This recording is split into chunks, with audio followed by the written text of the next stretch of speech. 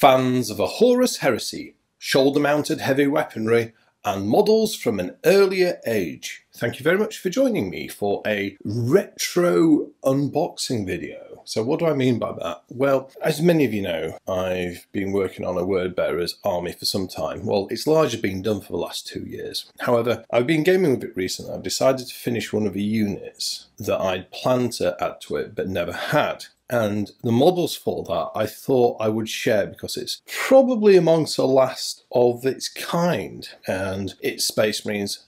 Everyone loves a Space Marine, almost. So what we're going to do today is take a look at these long lost models, or models from beyond, and it's in the form of the Legion Mark IV Heavy Weapon Squad and the accompanying Legion Lascannon set. So these models date back to the early years of the Horus Heresy.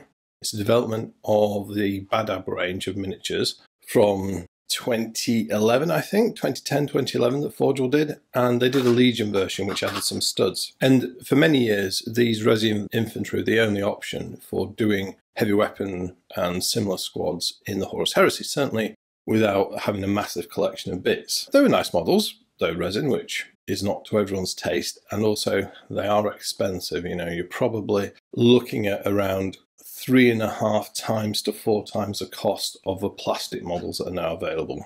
But nonetheless, they're cool models, and I thought I would just share this, as there's probably not many of these left now, so I thought we could take a little trip down memory lane. Obviously this packaging dates these a bit. I think I bought these from someone who sold them to me back in 2018-ish, maybe 2019. I'm not sure what year it's from, but yes, it's a while ago now.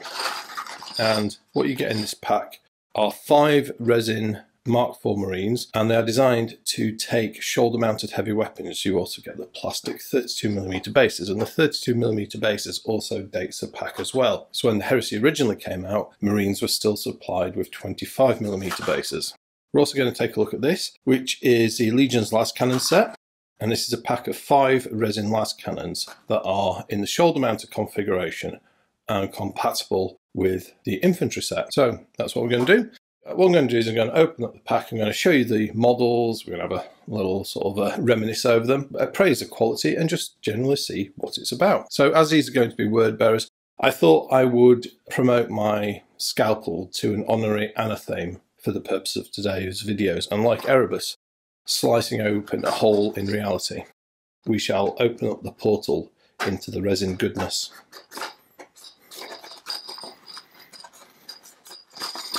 Obviously, unlike Erebus, there was a lot less evil and dark gods involved here, probably.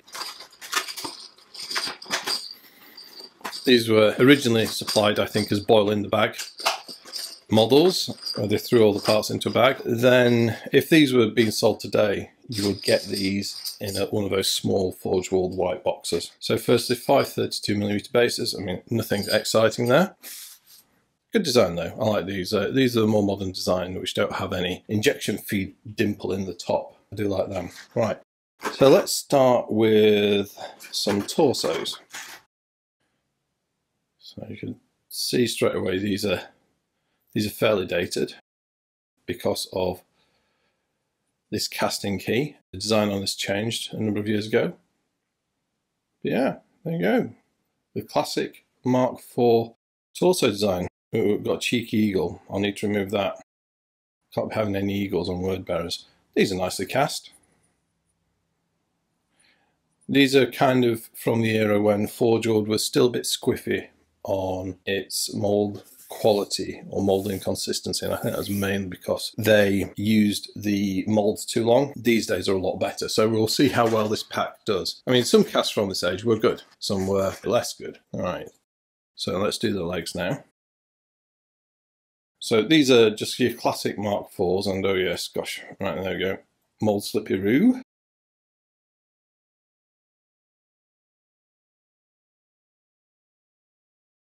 Not too bad. That'll need some cleaning up and details recutting, and likewise on this. But, you know, overall not too bad as long as I don't drop it. Now here we can see what separates these guys out as being the Legion variant of this kit, as opposed to the original Badab range, and that was the addition of the molecular bonding studs onto legs and some other parts of the models. So that's what marks them out as being the Legion version. I mean, I like both. I don't think one is particularly superior to the other. Oh yeah, super slip there. I mean, I've not seen mold slips and another one there of this sort of magnitude on any of the more recent forgeable models I bought, say over the last 2 years vintage. The quality has, or the consistency on the quality has improved markedly. I think that's probably because they've reduced the number of casts they do off each mold. Now here is perhaps the coolest set of legs in the entire set, and it's this guy crouching down, and with shoulder mounted heavy weapons that is a cool look to have. Yeah, awesome. Love that. Pretty decently cast as well. Now we've got some power packs. These are the distinctive Mark IV design. Pretty ubiquitous.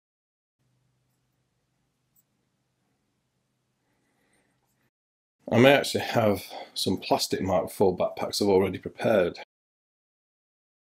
So maybe I'll save these and use those ones that are already done. Or maybe I'll just use these. I'll have a think on that. Should probably use them so that we're doing the whole model in its original form. They look okay actually. Yeah, happy with those. Mark IVs there. One of the things myself and Jay were discussing on the last Legion of Cheese episode was, what are the models that we think we're going to get this year? Will we get a new Mark IV? Going to be interesting to see. So here we have the first set of arms. So these are the arms that hold the Lascannon, or the trigger assembly should I say. Not too bad, a little bit. I mean, there's always cleanup, a bit of noticeable cleanup there. That's a bit squiffy, not too bad. The rims are decent. Well, a little bit iffy there. I normally reconstruct any miscast armour rims using the superglue and activator method. And talking of rims, we've got some here. Oh, they're good. Got one pad with the extra armature added, and then one with studs, Mark VI style almost. Perfectly formed hemispherical studs as well, with no two-part studs. So if you don't mind paying 3 to 3.5, maybe 4 times the cost per model, you can just have single piece resin parts that do that. There's no free lunch here. So a couple of arms that have escaped. It's just the same again. Believe it or not, I've not actually built any of these before. So it's going to be an interesting experience for me. Okay, that's a bit of a, yeah, that's lost part of its rim there. So I'll probably stick this back onto the key to reconnect that rim, and has this one suffered the same fate? Yep. Thank you for joining the party, Focus. Yeah. And that again is another problem with resin models, common issue, but recoverable on both of those. Just needs some careful sticking back of once I've washed them. I'm not going to stick it back then wash it, because there's a good chance I'll get dinged off while I'm scrubbing the parts, even if I'm doing it gently. Got a couple more arms here, and these are the arms that grab onto the Lascannons, and are going to give this miniature set its very distinct look. And of course that look has been recreated in the new plastic heavy weapon sets for a number of heavy weapons, so plasma cannons, Lascannons, missile launchers. Yeah, I think it's those three that are shoulder mounted. I think the multi-melters are underslung, aren't they? But the Volkite culverin, the auto cannon, the heavy flamer, those are all underslung weapons. Not bad. Casting's pretty decent there. Let's do a little shuffle. So we need some laser cannon space. And then the final set of bits in this pack, aside from some flash, free flash, are the helmets. I don't think there was anything special about the helmet set that these guys came with. I think they were just standard to the set. Now, a lot of my word bearers infantry, I put Legion specific Mark IV heads on. Now I think I've used all those up, so what I'm going to do is, and this is in theme with my list, is the squads are supposed to be kind of like representing the Legion at its moment of change at ISFAN 5. So I might just go with these and have unruined helmets as being like a callback to their pre-betrayal status or characteristics. Right, so that is the heavy weapon squad itself. Let us now proceed into the Lascannons.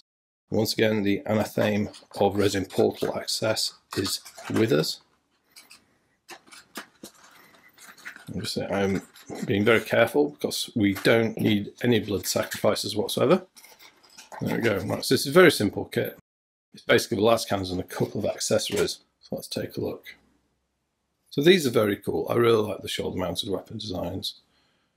Are they lined up properly? Nope. Whoa, gosh, look at the slip on that. Now, here is the reality of the resinous era. It was called Mold Slip City. So, yeah, I can already see looking at this that it's going to take hours of work to clean up and remove all those mold slips. So, yes. Look good. It would have been nice not to have the mold slips, but that's resin models for you. This, however, this one here is much better. It's a cool design, isn't it, the Lascannon? A very similar design has been used on the new Lascannons, just slightly adapted, but obviously not quite such sharp-edged design as these ones. Another slip there.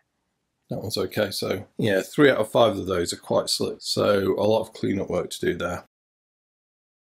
I mean, one thing I have found with working on the new plastic miniatures is it's just so much quicker to build than the resin ones. So much quicker. And then in the accessory parts, you get the power packs for the Lascannons, which are going to fit into that notch. And then finally, you get a little scanner, which I guess is supposed to be like an augury scanner for the squad leader. That's a nice little accessory as well. Very good. And there you have it, a little trip down memory lane there and a look at some models of the early Heresy era. I think in years to come, these will be quite a niche thing because they, relatively speaking, probably didn't sell that many of these. And now the plastic ones are around. They'll probably outnumber the examples of this maybe by 10 to 1, even now. And as time goes on, these will just become more and more niche artifacts. But nonetheless, they are cool models, classic Space Marine, Heresy designs, a lot to like here, even if we've got the inherent jankiness of resin. Anyway, so I hope you've enjoyed this retroactive, it's not quite a retro hammer review, I don't think it's old enough for retro hammer. It's definitely an out of production hammer view. Hope you've enjoyed it. As always, please do share your thoughts and observations in the comment section. Be interested to hear those. In particular, do you have any of these packs tucked away in your stashes? I know I've got more yet. What are your thoughts of these compared to the new range if you bought both? If you've come into the Heresy with the new range, what do you think of these looking back on where it came from compared to the modern and well-designed plastic models that you'll be familiar with? Please do share those thoughts as always. But other than that, I'd just like to say thank you very much for watching. I'll speak to you next time, and goodbye.